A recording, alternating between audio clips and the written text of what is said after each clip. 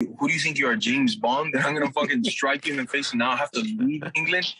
Who the fuck are, bro? I punched you in front of your fucking all your co-workers and best friends. It was just me by my fucking self. It's all on video. These were like 5, 6 people. What happened to me? Absolutely nothing. Now all of a sudden I was gonna get fucking kidnapped, killed, and all this shit when they don't even have guns in England. Get the fuck out of my face, Ariel. You're upsetting me by. Okay, I'm sorry. Okay, well, okay.